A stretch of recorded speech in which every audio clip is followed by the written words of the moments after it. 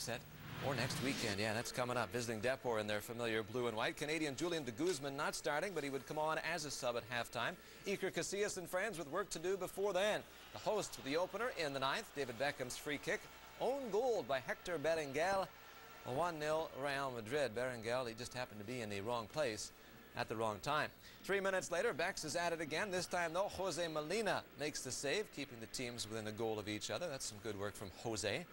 Deportivo not generating much, but this chance developed a little before the break. Sanchez Victor with the run, but the shot deflects wide. Soon after, Real Madrid back on the attack, and this time, easy pickings for Ronaldo. His 12th, neatly set up, 2-0 home side.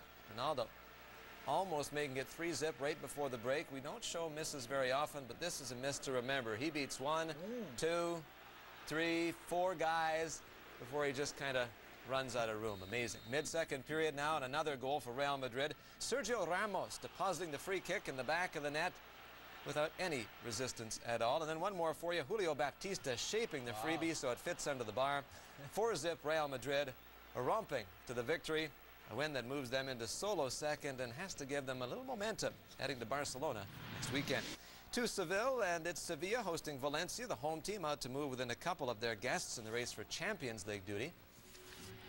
But it is Valencia with the best chance in the first half. David Villa breaking away from the marking. He sends Mista in on goal, but Mista misses the net. Zeros on the board through the first 45. Tried to do a little politicking for a corner after that. That didn't work out either. In fact, we're going to have to wait for a goal to come in this affair. Chances in between then and now, though. Sevilla coming close here. Javier Saviola nodding the cross wide. Home faithful feel something coming on. Maybe this is it. Roberto Ayala back from injury. Takes down Saviola in the box. Comeback is cut short. Sevilla a PK to take the lead. Jordi with the honors. And he rips it off the bar. Jordi missing on the dot shot. The game remains scoreless. And he, well, we'll say he feels shame. Sevilla keeps the heat on, though, and Jordi, he'll get another chance. This time he's turned back by Santiago Canizares, who does not like what he's seeing from his side. I'm just guessing, but that's the vibe I got. Finally, on time added on, a break. Saviola fighting, you guessed it, Jordi. And if at first you don't succeed, you try and you try again. Sevilla takes it 1-0.